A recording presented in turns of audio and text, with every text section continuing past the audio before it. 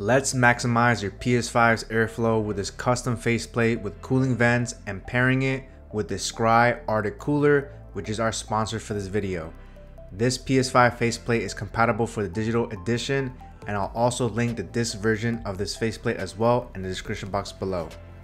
So this faceplate is made by DOBEWINGDELOU.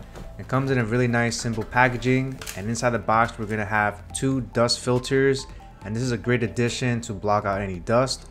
And then we have a nice little thank you with instructions on how to remove the faceplates of the PS5.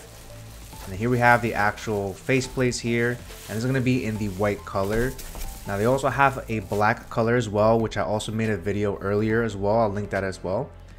And you can see the cooling vents on the actual faceplate itself. That's what makes this kind of special. Now to remove the faceplate is very simple. You just take the PS5 logo, you push it up to the left and it comes out. And now we're going to apply the dust filter first, and it has adhesive all around the ring here. Now I also have custom LEDs as well, and I'm just going to basically lay it right on top of the LEDs.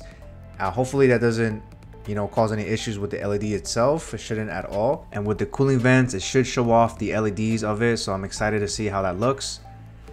And now it's time to put on the cover. Now first, they're going to get 2 covers. One of them is going to be labeled with a letter B, and that's going to be for the back portion. So the other one that doesn't have any letters on it, that's what we're going to use to replace the PlayStation side of it.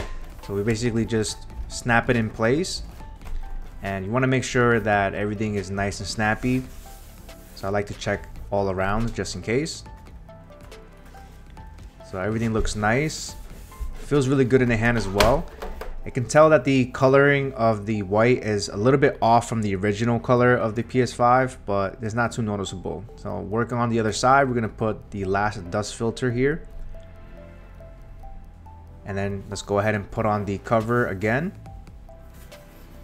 Making sure that we snap it in place. You should hear a nice little snap.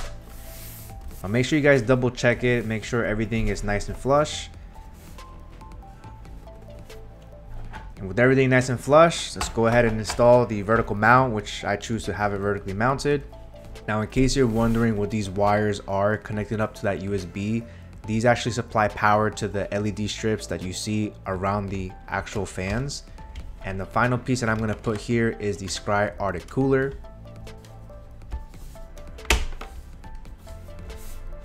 And huge thanks to SCRY for sponsoring this video.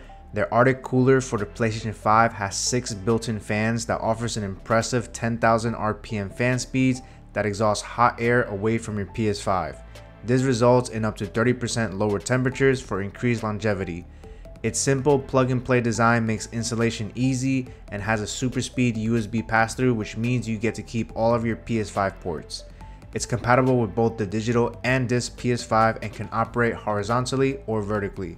The white LEDs offer a cool and sleek touch to your PS5 setup, and SCRY is on a mission to claim the world's most advanced PS5 cooler. I've been using the Artic Cooler for long gaming sessions with all 6 fans working to keep my PlayStation 5 running all day long. I'll link the Artic Cooler down in the description box below, so make sure you guys check them out.